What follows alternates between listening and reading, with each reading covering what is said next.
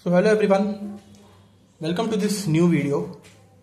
So in the previous videos we have started with the module 5, that is 2-port networks, and we have started with chapter 1, and we have already discussed one kind of parameters, that is impedance parameters or Z parameters. We have solved two problems related to that, and we have explained the Z parameters very easily. So now if you know that Z parameters very well, you can easily understand this Y parameters, because this is just the reciprocal of Z parameters. Okay, if you understood how to solve those problems, even these kind of problems are also very easy. Okay, so let us try to understand this Y parameters first. What are these Y parameters? They are obtained by expressing currents at two ports in terms of voltages at two ports. Okay, this is just the reciprocal. Here in this case, in the Z parameters, what we had, the dependent variables we had V1 and V2. Now in Y parameters, instead of voltage take current, and instead of current take voltage. That is, dependent sources now would be current sources I1 and I2, and independent variables are V1 and V2. Okay, so now this is in this way, that is I1 would be the function of V1 and V2, and I2 also would be the function of V1 and V2. Okay, this is just the reciprocal of Z parameters. So if you know this, try to write the equation for I1 and I2. That is, I have written it here. That is, I1 is equal to, I is equal to V by R, right? So V1 divided by Z11 plus V2 divided by Z12. And we know that 1 by Z is equal to Y, and also I2 V1 by Z21 and V2 by Z22. So what we would be getting? 1 divided by Z11, that is equal to Y11, and this is V1. 1 divided by Z12 is Y12 V2. Similarly, we have Y21 V1 and Y22 V2. So these are the set of equations in case of Y parameters, that is for I1 and I2. I1 is equal to Y11 V1 plus Y12 V2. I2 is equal to Y21 V1 plus Y22 V2. In this also, our goal here is to find the individual parameters Y11, Y12, Y21 and Y22 by taking the condition that either V1 would be equal to 0 or V2 would be equal to 0. Okay. So now write this in matrix form, in which I already discussed in the Z parameters in the same way. I1, I2, then all the coefficients in one form, and V1 and V2. So now our goal is to find this value Y11. So when we can find this Y11 value? Whenever we have this V2 equal to 0. Whenever we have V2 equal to 0, this whole term would be equal to 0. We would be left with I1 is equal to Y11 V1. So Y11 would be equal to I1 divided by V1. That is I by V. V by Y, R is equal to V by I. That is represented in ohm. And Y, that is admittance, that is the reciprocal part. So I by V. So that is represented in mho, which I already told you. This stands for mho. That is reciprocal of ohm, right? So we can say that this is short circuit input admittance, not impedance, and this is admittance. Similarly, Y12. When we can find Y12? When this term is equal to 0, what we would be getting Y12 as I1 divided by V2, when applied with the condition that V1 would be equal to 0. Again we have I by V, so that is short circuit forward transfer admittance, since we have I1 and V2. So that's why this is forward transfer admittance. Similarly, Y21, that is equal to, this term would be equal to 0. We would be left with I2 divided by V1 when V2 is equal to 0. Again, this is I by V form. So again, it is represented as mho, short circuit reverse transfer admittance again.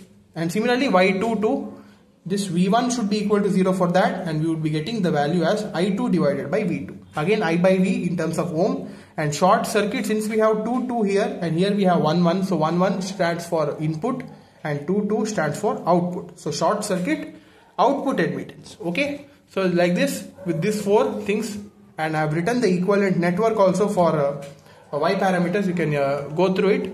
Okay, if you know Z parameters very well, Y parameters is very easy. Okay, so I have tried to explain it. So go through it, and now let us solve some problems related to Y parameters and make it clear about this Y parameters. Okay, similar to that of Z parameters, only some of the changes are there which I am going to tell you. So let us solve some problems. So this is the first problem related to Y parameters. I have written the set of equations and this here because it's necessary, because why I'll tell you. So this is the first problem. Again, in this case, find Y parameters in the given 2-port network. So this is the complex network here they are given. Again, this is of the same form, but now Now if you want to save time, which in Z parameters we have solved problem by using mesh analysis, right? We can solve this kind of problems directly by using the definitions, that is formulas here which I have written here. By using this only we can solve the problem very easily. That is what we should be doing is, we should be dividing this into two parts, two segments. One is for V2 equal to 0 and V1 equal to 0. First thing, let us consider when V2 equal to 0. When this V2 is equal to 0, what would be happening is, these two would be getting joined. That is, if you want to eliminate this V2 or make V2 equal to 0, what can be done is, we've told that whenever we want to eliminate any voltage source, we should be making short circuit, right? So this is here, in this case we have V2 source. In order to eliminate this, that is in order to nullify this, you should be making short circuit, right? That is clear, right? And one more thing is that when this V2 is 0, what are the values we get? When this V2 is 0, we would be getting these two values, that is Y11 as well as Y21, right? So this is the first part of the circuit.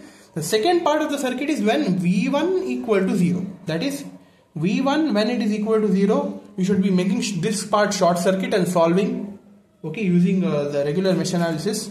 And that time what values we would be getting? We would be getting the values of Y12 and Y22, right? So like that we should be making segments and solving these kind of problems, okay? In Z parameters I have not told you that because it was the introduction part. I have just introduced that Z parameters by making you solve using mesh analysis only, so that you would understand.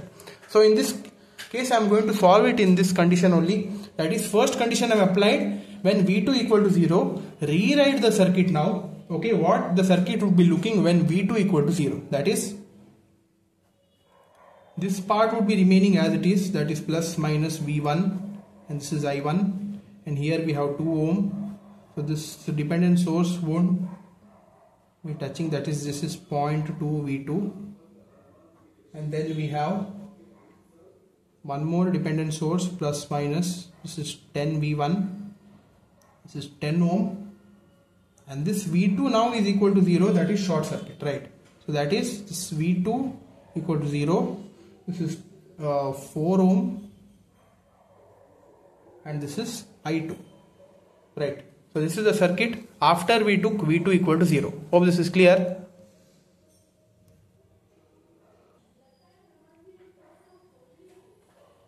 Now what to do? We know that V2 is equal to 0, right? And this is one current source, and this whole branch is for current source, and this is a voltage controlled current source. This voltage is controlling this current source, but we know that V2 is nullified here, so this whole term would be getting equal to 0, because 0.2 into 0 is 0, and this branch is now gone, because this whole branch would be eliminated now, because 0.2 V2, so and V2 equal to 0, so we can reduce still more and write this circuit as I1 current, this is V1, this is 2 ohm, this whole branch would be eliminated. We would be left with only one dependent source now, that is 10 V1 along with 4 ohm resistance and I2 current.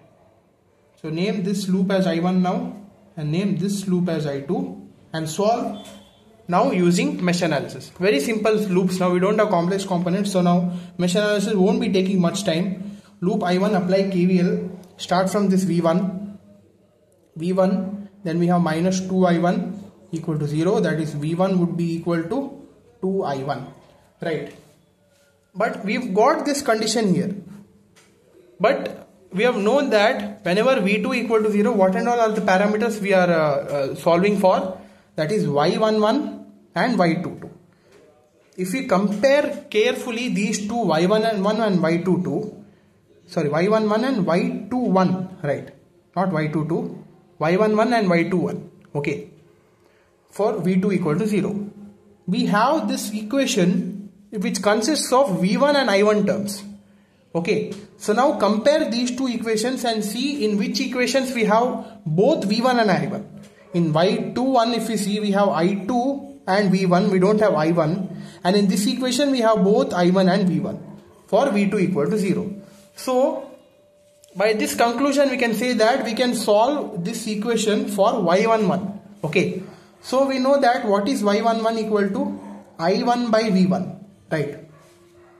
So now bring this equation in this form, that is I1 by V1 form. How we can bring it? So consider this equation again, V1 equal to 2I1. So bring this V1 to another side, that is we have 1 here equal to 2 into I1 by V1, because we need to bring this in terms of I1 by V1, because we can directly write I1 by V1 equal to I11 and we would be getting the answer, right? So that's why now bring this 2 to another side. So what we would be getting, I1 by V1 is equal to 2. If you bring it that side, it would be 1 by 2, right? So I1 by V1 equal to 1 by 2, and we know that what is I1 by V1? Y11 is equal to 1 by 2. So like this we got the value of y11, okay, by using the first loop condition. Now again the same thing, in order to get the value of y21 for V2 equal to 0, we should be having the equation in terms of I2 and V1, right? That here if we solve for this loop, we solve using this loop, we would be getting in terms of V1 and I2. See here. So now apply mesh analysis to this loop. I am doing it here only. Start from this part, this resistor, that is minus 4 I2. Then we have minus sign, that is minus 10 V1 equal to 0. What we would be getting? Minus 4 I2 is equal to minus 10. If you bring it outside, it would be 10 V1.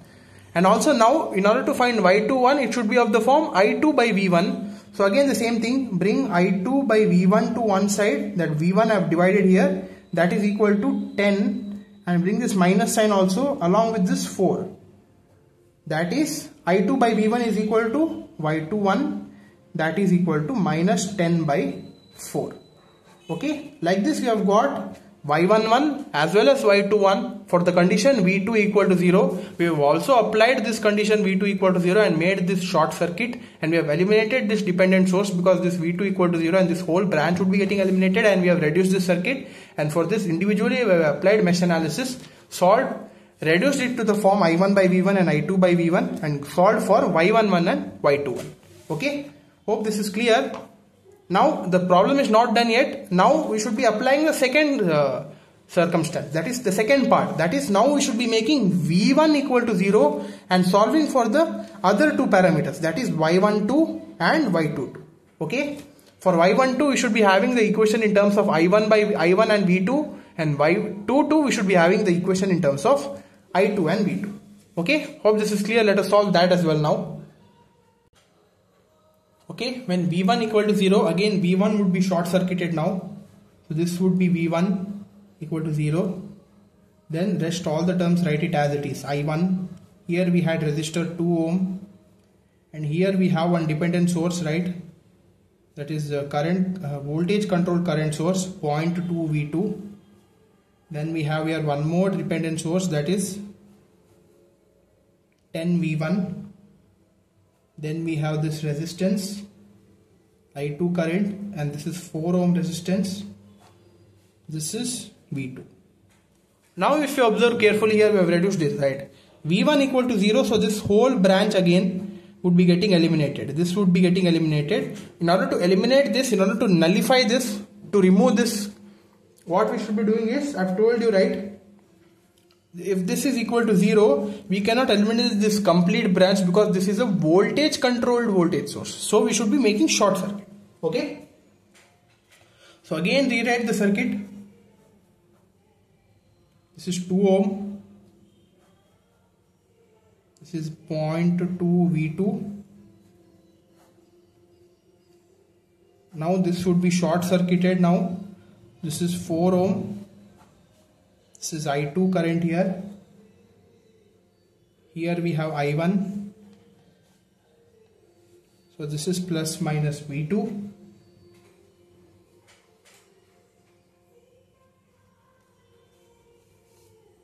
And we have reduced it. Okay. Now, very easy part. That is, now you should be, we are having we can still more reduce this circuit, as you can see here. Here we don't have any resistance, and these two are in parallel. We can consider this as 0 ohm. So equivalent resistance, if you want to convert this to a single resistance, what we should be doing? apply the equivalent parallel condition, that is 2 into 0 divided by 2 plus 0, that is 0 divided by 2, that is 0. So these two branches would be getting completely ignored. Why? Because we don't have any resistance. If we take the parallel equivalent resistance, that would be equal to 0. So again rewrite the circuit now. We won't be having these resistances here.